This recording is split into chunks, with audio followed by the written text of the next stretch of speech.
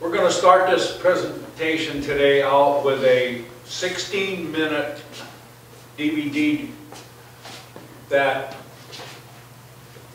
was produced by the Minnesota Association of Townships. And it will give you a brief idea of township government. And when it's over with, I'll talk about some specific differences between cities, townships, and the way they're governed, and a little bit of history on how and why townships were formed, and some dates and some different things. So, with that said, we'll start the DVD presentation.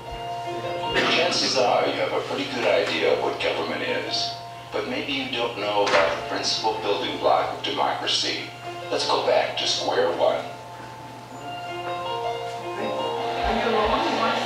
Almost everyone in the United States of America is served by 4 levels of government.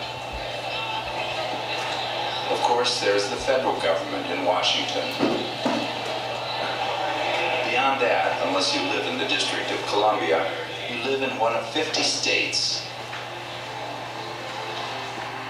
In Minnesota, we have 87 counties. Even most tribal governments, which are sovereign nations, are located within counties. In Minnesota, there are basically 2 forms of local government. Township government is true grassroots democracy, where the residents vote directly on the issues that concern them. Each year on Township Day, the second Tuesday in March, most townships throughout the state hold their elections and the annual meeting where residents decide the tax levy for the year and other pressing issues. Those are some of the similarities of townships in Minnesota. In this presentation, we will explore some of the differences, as well as the history of township government and the role that it plays in our lives, whether or not we live in a township.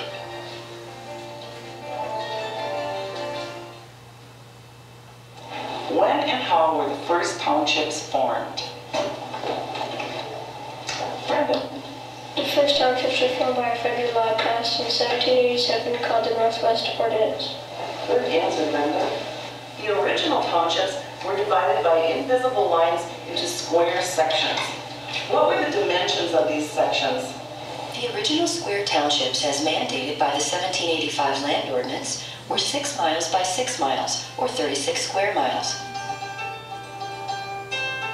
Many townships are still that size. After gaining independence from the British, the early Americans began to look beyond the boundaries of the original 13 colonies. What they perceived was a huge, mostly unexplored, undefined continent that would be available for development.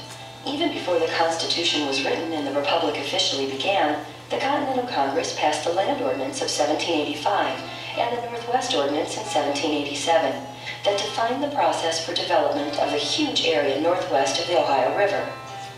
It laid out a very orderly process of surveying the land into 36 square mile townships. The form of township government was borrowed from England, but the 36 square mile squares were an American innovation, probably thought out by surveyors like George Washington, who trained himself in surveying technique at age 15, became an assistant at age 16 on a surveying trip through Virginia, and became, at age 17, the official surveyor for Culpeper County in Virginia. Another of the founding fathers who influenced the Northwest Ordinance was Thomas Jefferson, the son of a surveyor and a surveyor in his own right. The process that started almost 4 years before writing the Constitution is still in play today in Minnesota. Incidentally, another president was also a professional surveyor for a while. At age 24, Abe Lincoln worked for a few years as the deputy county surveyor in Sangamon County in Illinois. When Minnesota became a territory in 1849, the mapping into 36-mile squares moved forward very rapidly. By 1859, the survey was largely completed, and the tri-state marker at the Minnesota, Iowa, and South Dakota border was put in place by the U.S. Geodesic Survey. There are 3 positions to be held in each township. Who can name the 3 positions? Sarah. Supervisors, a treasurer, and a clerk. Good. A load of logs going to the mill in northern Minnesota. A grain truck in western Minnesota. load of sugar beets in Crookston, a truck in central Minnesota picking up the raw milk that may end up on your breakfast cereal. The products of rural Minnesota that fuel our economy very often begin the journey on township roads. There are 59,000 miles of township roads in Minnesota and 6,000 bridges. The nearly 1,800 townships in the state are responsible for the maintenance of these roads and bridges. It's only one of the duties of townships, but a very important one. These same township roads often lead to recreational areas of the state. Wabidoh Township in Cass County, for example, has many residents who live on lakefront property.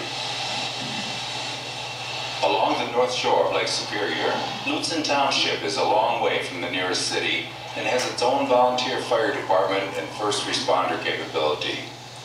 In the Red River Valley on the other side of the state, St. Vincent Township is the most northwest government in Minnesota. Throughout the state, there are original town halls dating all the way back to 1864 in the case of St. Lawrence Township, or even older. These halls are still in use today. Other townships are building new town halls that provide for energy efficiency and low maintenance. The differences from township to township can be significant depending upon the local situation. Is the township totally rural? Is it on the edge of an urban area? Does it have a lot of seasonal visitors? Perhaps the most significant difference between townships is the number of residents. The range is from as few as 25 or 30, all the way up to White Bear Township, north of St. Paul. With almost 12,000 residents, it has the largest population of any township in Minnesota. It is also the oldest township in the state, dating back to 1858, and is the only township left in Ramsey County. It may also be the smallest township in the state. Its original 36 square miles has been reduced by 3/4 to slightly more than 9 square miles because of annexation by all the surrounding cities. White Bear Township has about 17 employees and takes care of most of its own services, but smaller townships may lack the resources to provide for all the responsibilities and may make arrangements with other governments, such as local cities, other townships, or the county, to provide needed services to the township for a negotiated fee or contribution of some sort. These arrangements are called joint powers agreements or service contracts and are very common, especially for fire protection and other public safety services. This process of sharing responsibilities with other governmental units is being explored by townships all over the state as a way of improving efficiency and quality of services. As you drive down practically any highway in Minnesota, sooner or later you will see a town hall of one of the nearly 1,800 townships that represent local grassroots government for nearly 1/4 of the population of the state. We're in Randall, right in the middle of the state, on an early evening in late September. A large group of people from all around the surrounding area have gathered for a meeting. Dinner comes first, then the meeting. These people are all elected government officials of townships, representatives of the more than 9,000 township officers in the state. They have their own organization, the Minnesota Association of Townships. This is the annual meeting of the 8th District. The association has 13 districts, and the elected director of each district constitutes the board of directors of the association. Barbara Welty is the director in District 8. I want to thank all of you for having the opportunity to represent you the last 3 years on the Minnesota Association of Township Board. The election of a director to represent the district for the upcoming year is one item on the agenda. There are also guest speakers who present information on issues affecting townships. In this case, the issue was pandemics, such as avian flu, and what a township must do to respond to such a situation. It is an opportunity to hear from the federal and state elected officials that represent the area. And it's a hot issue. I'm also a township resident, grew up in one. I appreciate the work that David and Kent and Barb do for us down in the state. They kind of keep us in line for The meeting is also an occasion for the executive director of the Township Association to address the members. Just this year alone, There's about 37 bills there that affected the townships. Jim and Rob and I and Kent really did most of the legislative work, and I think we had a very successful year. But with that, I'll turn it over to Kent. Thank you. Thanks, Dave. Township officers are encouraged to be a part of the legislative process that takes place in St. Paul and Washington. These meetings are opportunities for the township officers to help set the priorities for legislative action. Matt keeps the officers informed through the bi-monthly newspaper, the Minnesota Township News.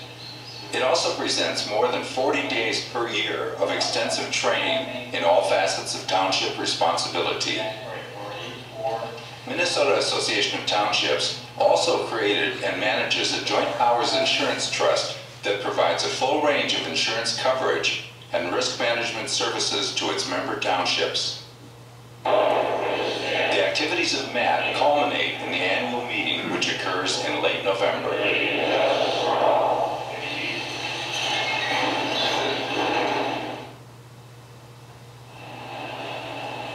The nearly 1,800 townships in Minnesota are as diverse as the state itself. Here are some of the stories that are currently part of township life today. It's easier to start at the township level and grow into it than it is to have the state come in and say, this is what you folks have to do. And we're trying to be proactive and get a jump start on that. Next up, we've got Gary from TCPA. Gary has a request for meets and bounds. So we still need the legislature to come through and put a level playing field for us all out there, and keep in mind that the township, cities, and property owners have to work together and work out what's the best interest for the community, and we all want to be good neighbors in this thing. Realize that the Pike Bay Police Department isn't here to supplant any other police departments, here to supplement them. And so consequently, we work hand in hand with not only the tribal police, but the county sheriff and the highway patrol, and anybody else in the area that is in law enforcement. We work together just like that. Effective communication is what it's based on. Effective communication, honest communication, and the willingness to sit down and recognize that collaboration and networking takes some energy as well, and a time commitment.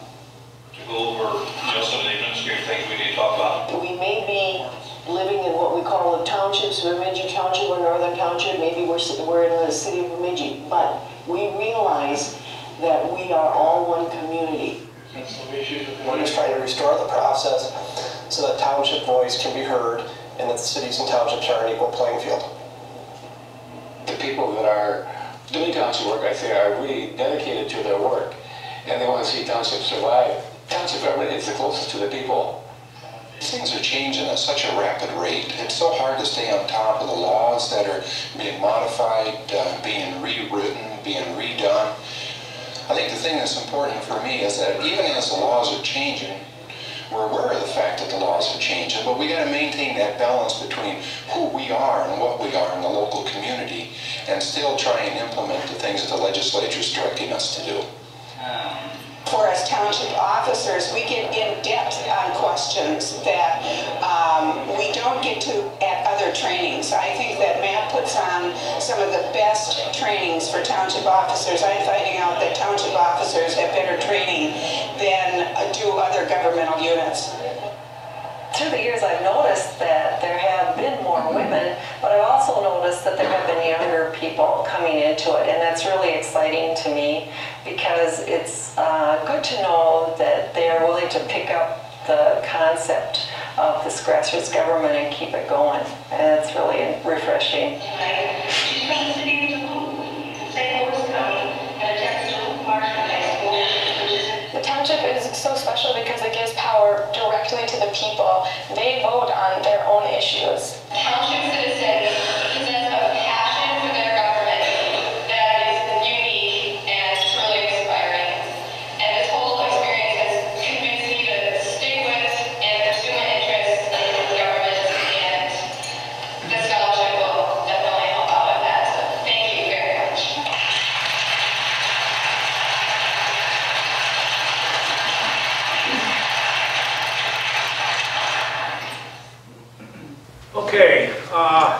was somewhat of a political overview from the Minnesota Association of Townships on, I guess, basically on what townships are all about.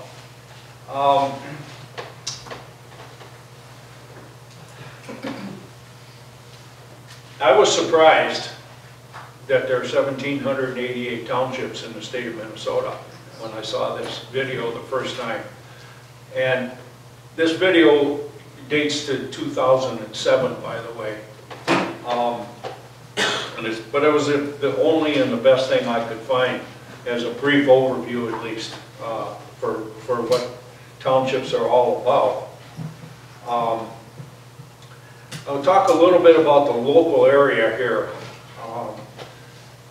Newport Township was organized in 1858, the same year that Minnesota became a state.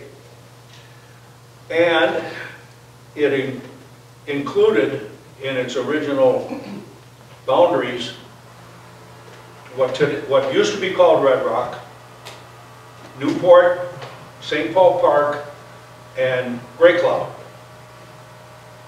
In 1887, St. Paul Park, when St. Paul Park was platted in 1887, Newport Township was divided into two parts, with Newport and Red Rock to the north and Gray Cloud Island to the south. In 1889, the village of Newport, including the former Red Rock settlement, were incorporated. Gray Cloud Island Township was originally part of Newport Township, and Newport Township consisted of the cities of Newport, St. Paul Park, and the western half of Gray Cloud Island.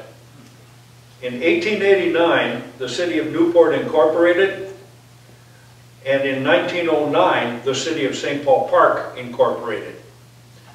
In 1958, the remainder of Newport Township changed its name to Gray Cloud Island Township in order to avoid confusion with the city of Newport. So that's how Gray Cloud Island Township became a township of its own, as an example. Original townships were formed to allow land management and to allow people to have a method to be able to say, I own this property. Before the original townships were laid out, people just squatted and they couldn't prove they owned the land. But once they were platted, then they could get a property description, but then that's the basis originally for townships to be initiated.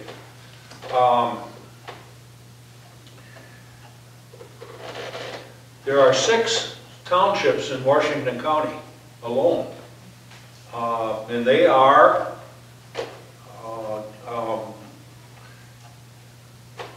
let's see, Baytown, Denmark Township, Gray Cloud Island, May Township, Stillwater Township, and West Lakeland Township.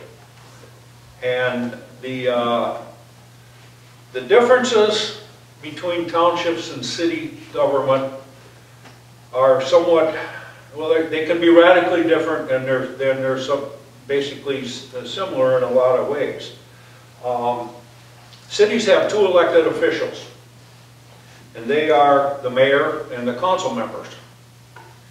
And council members can be elected in cities now. Council members can be elected by precinct or at large, and that depends on the status of the city and how big they are, what the population is. I don't know the exact formula, but as an example, both Newport and St. Paul Park elect their officials, their council members at large.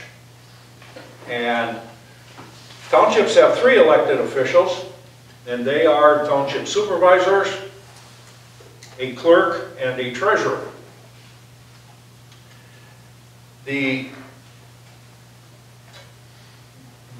One of the biggest differences between townships and cities is the people in townships get to vote on their tax levies. They get to vote on how much money people spend, how much the township spends on roads, and there are 3 different categories in township government, and they are a general purpose category. Now, these are things that the people actually vote on in the annual meeting, which is held on the 2nd Tuesday of March every year, next week, as a matter of fact. There's a general purpose funding and levy column, and that includes all the things you would normally think of: payroll, insurance, publishing, news, printer paper, building maintenance, administration, legal, and all those things that go into general purpose funding. Now, at the annual meeting next Tuesday, I get the honor, I guess, of presenting this to the residents of the township, and there is a dollar amount associated with that general purpose fund, and the people get to vote on it. That's the first vote they make. The second vote is for public safety. That's the second of the 3 categories. Public safety is fire, police, ambulance, and animal control and all those related things. And that is a second category, and the people that vote on that particular issue also. And then there's public works, which is commonly referred to as road and bridge. That's the third topic that people vote on. And that includes all the normal things you might think of: grading, seal coating, painting the roads, repairing them, snow plowing, and actually sewage disposal is listed on here too, even though, everybody in the township does have a septic system. And all 3 of these are presented by the chair of the town board at the annual meeting, and they're voted on independently. And at the end of that vote, then there is the culmination of all of those 3 that make the total tax levy for the coming year. And if the people also vote on that. So that's the 4 things that the people vote on at the annual meeting in a township. If they think the town board is out of control and they're over levying, or the tax rate's going to be 6% higher or 10% or whatever it ends up being, they can vote to change that. And it's a completely different concept, for people that live in a city, to be able to think that they could go to their annual meeting, and if they had enough support, they could change the dollar amounts in these 3 things if they don't like them. And they make a motion, second it, just like a normal meeting, and they vote on it. So that, I guess, would be the nuts and bolts of the biggest difference between cities and townships. Let's see, I got a couple other notes here. 3 elected officials, I already covered that. And, cities have a mayor-elect, and townships do not elect a chair of the town board. It's not an elected position. In Grey Cloud's case, there are 3 township supervisors, and bigger townships can have any multiple of supervisors they want, as long as it's an odd number. So there can be 3, 5, 7, 9, whatever they like or want or feel is necessary. And smaller townships like Grey Cloud, as an example, 3 supervisors are certainly enough. And the January meeting of every year, the 3 supervisors decide who is going to be the chair of the town board for the year. So it's not an elected position, it's a position that's the 3 people agree on to be the chair. Let's see.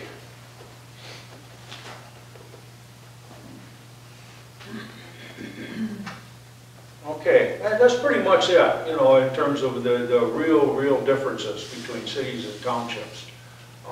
I'd be happy to answer any questions if anybody has any. Yes. How long have you been the chair How long have I been the chair? for Gray Cloud Island Township? I've been a member of the town board since 2000, the year 2000. I've been the chair, I don't know, Naomi, last 10 years at least. I'm retired, you know, so when you're retired, you get to be the chair. Because that means that you get to go to all the day meetings that happen that somebody from the township should go to. Sorry, it's not much more glamorous than that. You know? What is your role as chair? What do you do?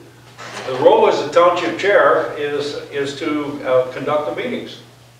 You know, the role of the city mayor is to conduct the meetings, and the same thing is true of the township. The town chair simply runs the monthly meetings, or any meeting that has to be called, any special meeting that might have to be called. Herbie. Dick, do you guys usually try to levy on the side having a surplus, you know, like you could have floods? I'm sorry. Okay, do you try to levy on the side of a surplus to anticipate things like floods or? Oh, okay, yeah. You know, okay, thanks.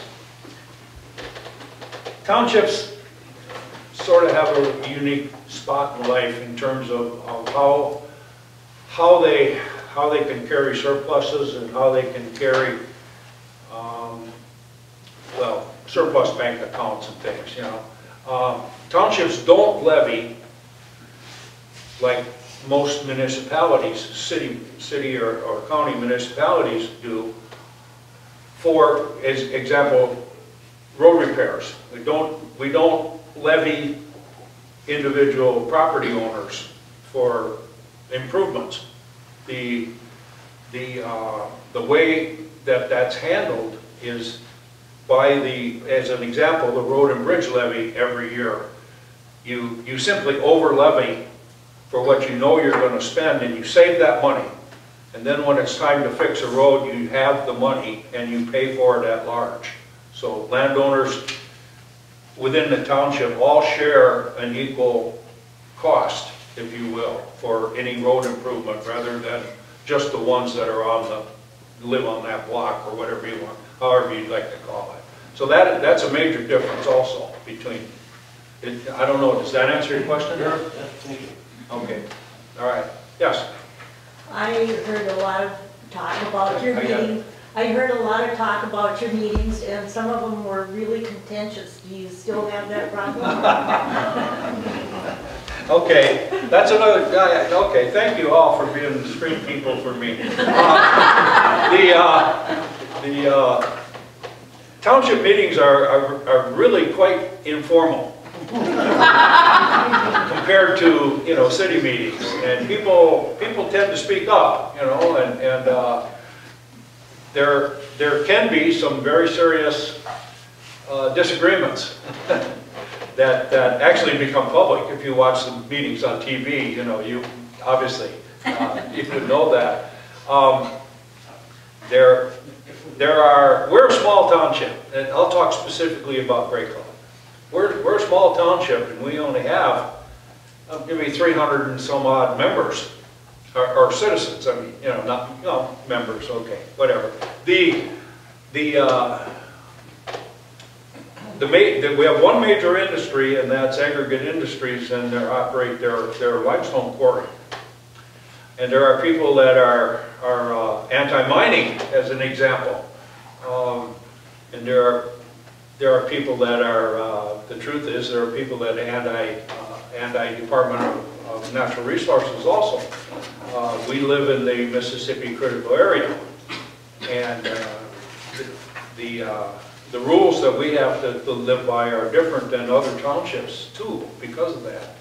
And so there could be some heated arguments, and sometimes it's because people don't understand that we're living under some different rules also. We and all townships in the Washington County, as of 2 years ago, were given full land use authorization from the county. The county backed out of it, the county used to be responsible for our land use. They would set our zoning rules, you know, they would do everything. And we had to adhere to that. That was given back to all Washington County townships as of the first of the year, 2 years ago. And so now we hold our own variance hearings, as an example. We do our own zoning. If we don't like the lot sizes that the county imposed on us, we can change them. You know, we couldn't do that before. So we really ended up now being a really independent entity within the regulations that citizens are required to adhere to. We haven't changed anything yet from the old county standards. Personally, Graycott hasn't. Some of the other townships have. But we're subjected to the new rules from the Mississippi Critical Area that no one has implemented yet. And we need to wait until those are finalized before we can decide whether we want to change our minimum lot sizes and all that kind of stuff. We got a lot of work ahead of us. Dick, are you controlled by the Metropolitan Council? Yes. The short answer is yes. Yeah, townships haven't escaped the Met Council. We have to do a 20-year comprehensive plan just like everybody else does, that the Met Council has to approve. And it's always a struggle, you know, but it always happens. We're pretty proud of ourselves. We just had to, everyone just went through the latest update. And we were one of the very first Met Council approvals of our 2040 comprehensive plan. So I think we were either second or third of all the Met Council area that got their comprehensive plan approved. So, Fred. How does the city of Cottage Grove fit into that township program? How does it fit? Yeah.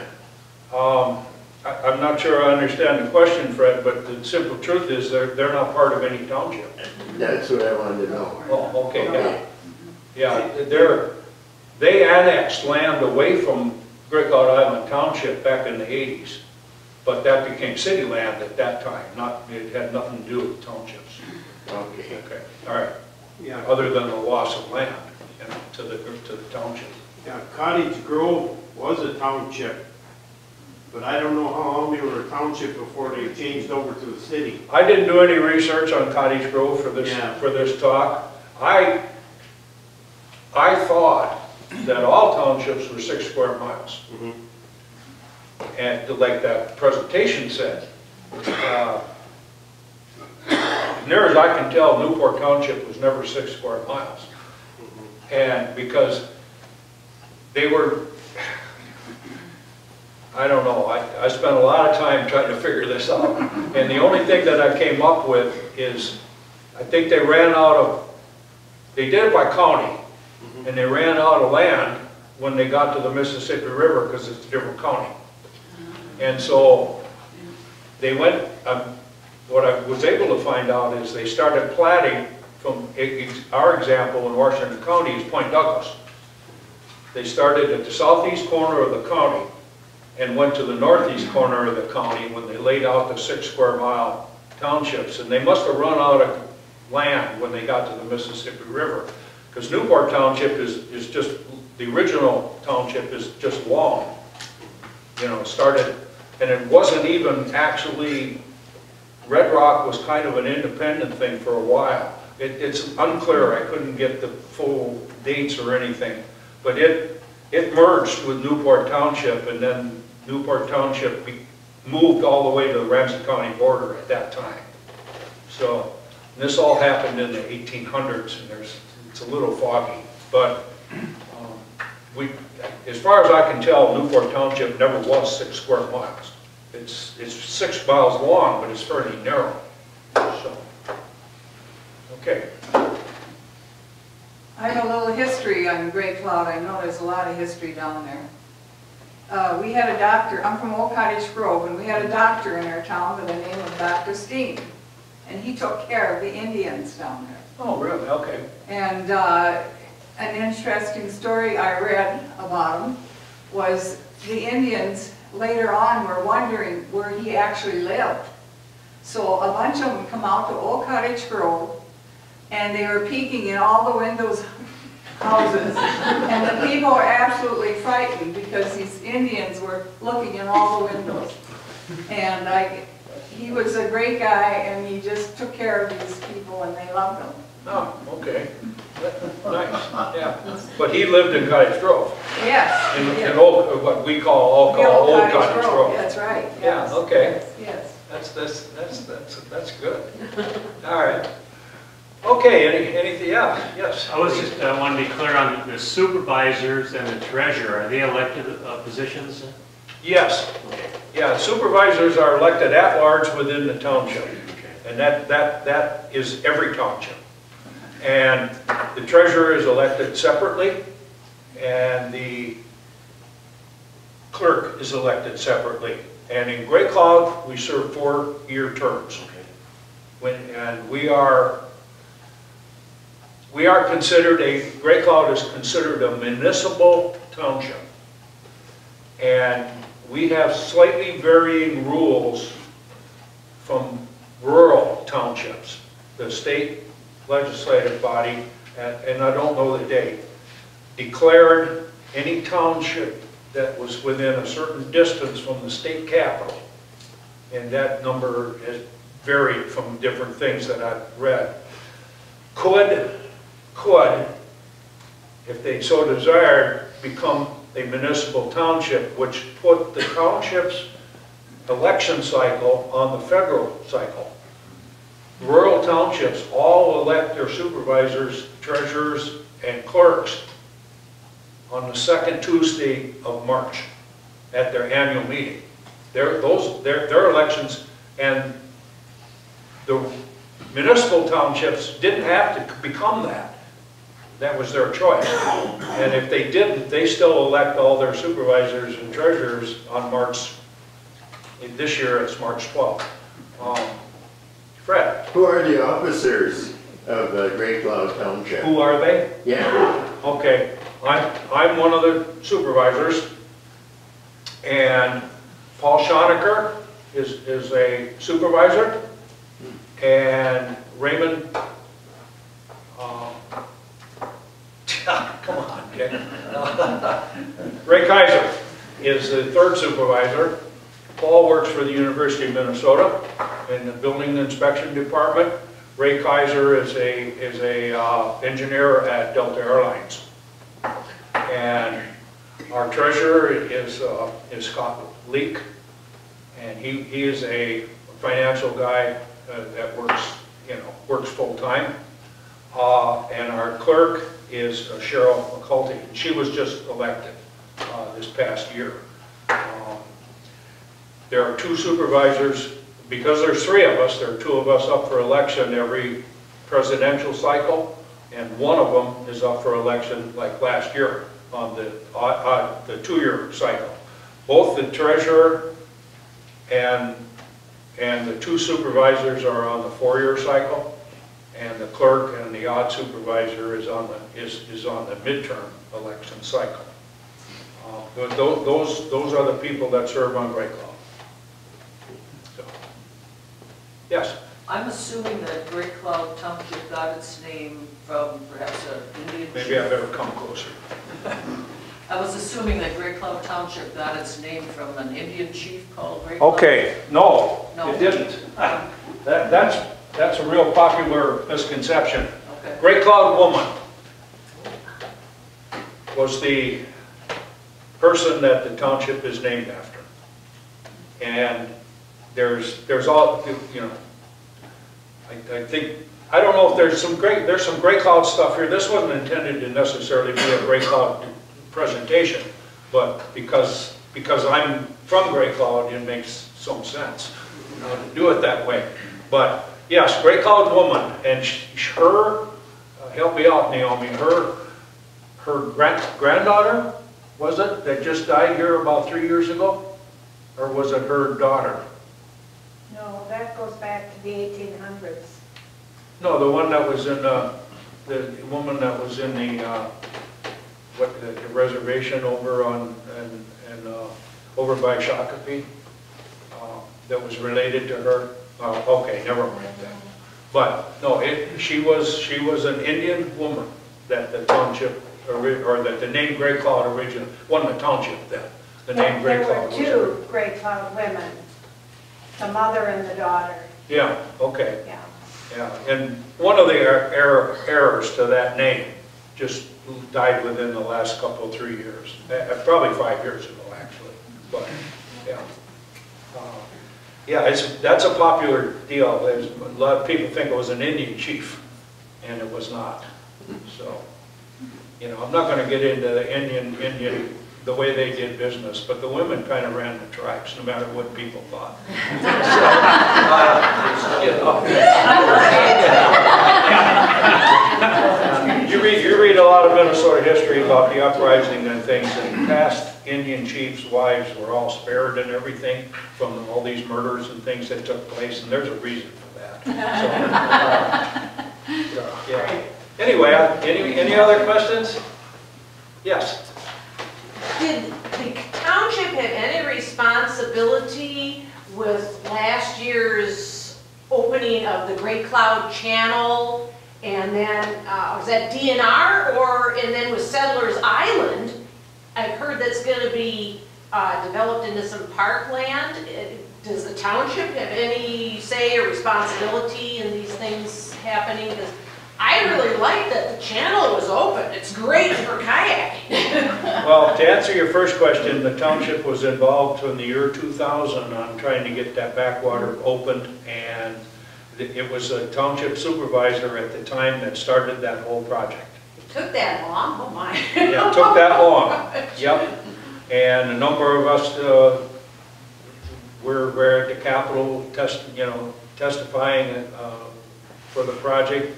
The project ended up being a Washington County Watershed Conservation District project. That's how it ended up happening. For the back channel was simply dying, and it would become a swamp, and it was a restoration project from the Watershed District to restore the natural habitat. And funding for the project came from the Watershed District. They had, federal grant money, and it came from lottery also from the state. The state paid, when you buy a Powerball ticket, a certain amount of that money goes to the state fund that supports these things. And that was that started out to be that project started out with the original township supervisor. He contacted the engineering department at the University of Minnesota, and they designed a big culvert for that project. And it went nowhere, and it wouldn't have, as it turns out, but it was a wonderful start to the project. It was just a square-foot long tunnel to allow water to go through, and that sort of thing presents enormous problems. People get stuck in there, they try to canoe through it, all sorts of things that caused that not to happen. But it got the ball rolling, is what happened. And yes, to answer your question, the township had a lot to do with that. So good work.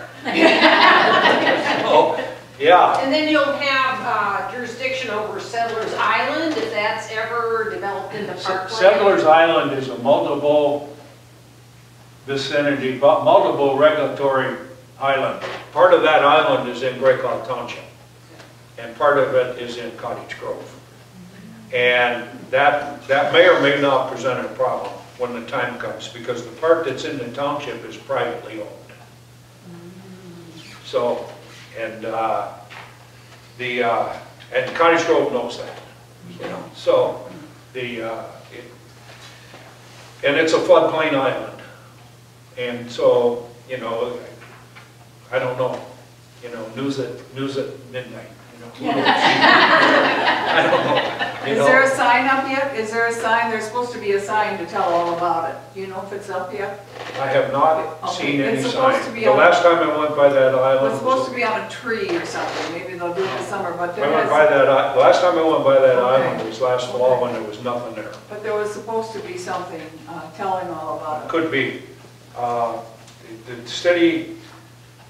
city was informed by the township when they bragged about all this that they were probably gonna be asked to fence off the private park and stuff, and I think, you know, they kind of backed off, so I don't know where that stands. So, yes? Does Great Cloud Island have its own fire department? Great Cloud Island purchases, like the DVD showed, we do not have any municipal services. We buy all those municipal services from adjoining cities. We buy our fire and police protection on an annual contract from the city of St. Paul Park, as an example. You know, we have 300 people,